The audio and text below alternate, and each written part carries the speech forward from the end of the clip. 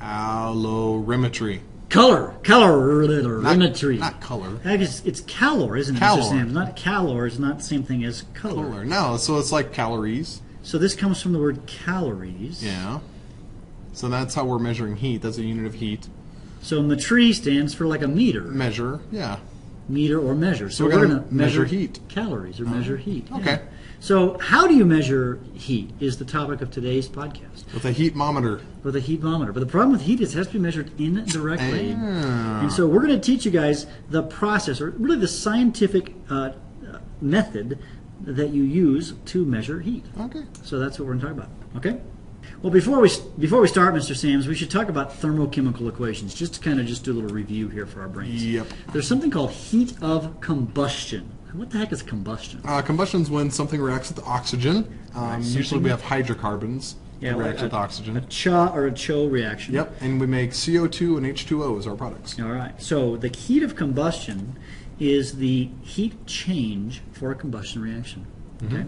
And so actually what people usually don't care that they make carbon dioxide and water. They actually care they also produce some variety of energy. Right. And that energy, by the way, one thing true about combustion reactions is that all the time they're exothermic, which means their energy is released. Or we would say delta H is always negative for combustion reactions. Yeah. Okay, well, let's talk about, so just a little review probably.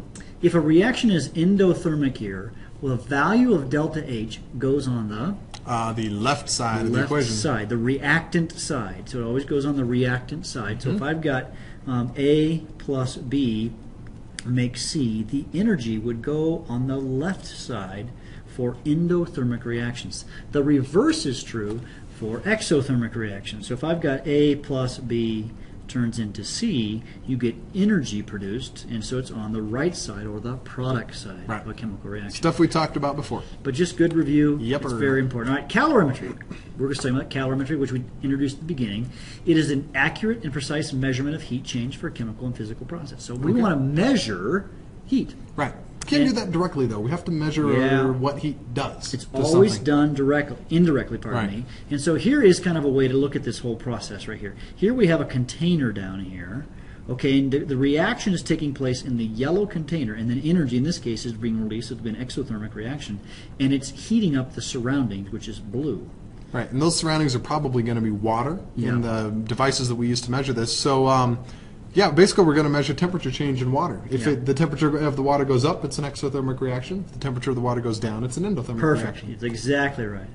All right, let's talk about this. A calorimeter is a device that measures the calories. Yeah. It's insulated, so it's an insulated device, and it can measure the absorption or the release of the heat in a chemical or physical change. Basically, our calorimeters that we've been playing with are those, 5-cent styrofoam cups. Styrofoam cups. Yep. But you can buy the $500 variety or $5,000 variety, and you get a very, very specific one that's a insulated container. The reaction takes place here, and they measure it. They've got thermometers in and out, and this blue substance right here is just water, most likely. Now in here we've got a little chamber that the reaction takes place in. For our purposes in our class, our reactions are all going to take place in water, but they're going to be dissolved in water. That's not going to be in a little chamber in the water. And as we've already said, usually water is the chemical that captures the heat, and you use the equation Q equals MC delta T, which we talked about in a previous podcast. Okay.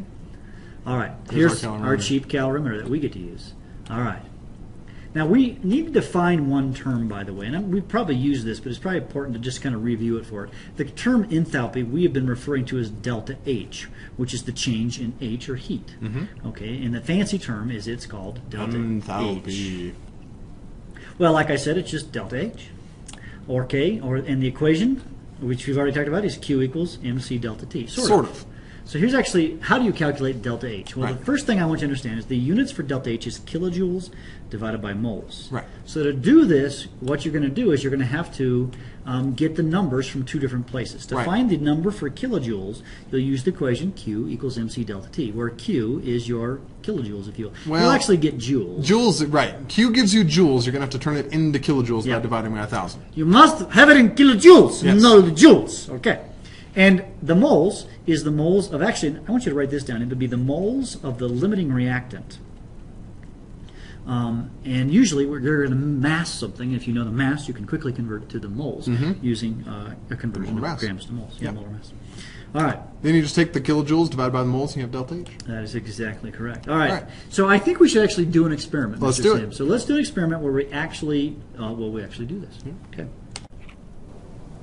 All right. Today I want to talk about how we can find the heat of reaction of magnesium plus hydrochloric acid. So hydrochloric acid right here, I have 100 milliliters of hydrochloric acid.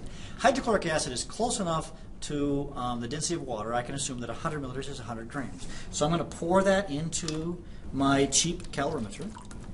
Okay. I'm going to measure the initial temperature with my trusty thermometer. And the original temperature is, looks like 19 and some change. It's going down, 19.21. All right, 19.1 degrees Celsius. So I'm going to write that down. I got 19.1 degrees Celsius. Now I have my magnesium. I need to know its mass. So I'm going to stick it on the scale. So as I stick it on the scale, its weight is, mass actually, is 0.67 grams. Now I'm going to put this in my cool data table that I have in just a minute, and I'm going to just add this to this, and we're going to see what happens. Now an important thing is if the temperature goes up, it's going to be exothermic. It's going to release energy. If the temperature goes down, it is going to be endothermic, or delta H will be positive. So we're going to see what happens. We're at our 19.1 degrees Celsius. I stick it in there, and if you look here, it's fizzing. Mr. Sams will zoom in on that. All right. It's fizzing very rapidly. The temperature is increasing quite rapidly. It's producing hydrogen gas, by the way, which is quite cool. And it's gassing out Mr. Bergmann because it stinks. 37. We're at 19. This is very exothermic. 41 degrees. And we're waiting for it to completely react, which means essentially we're waiting to stop fizzing. So we're trying to get that to stop fizzing right there. 46 degrees. It's quite warm now. Whew! I would not stick my finger in there now. The fizzing is just... I wouldn't stick my finger in there to begin with. Yeah, because it's hydrochloric acid. Yeah. So, looks like we are done now. It's at 48.7 degrees Celsius. Okay. I think we should go back and do the calculations and find what is the value of delta H for this reaction.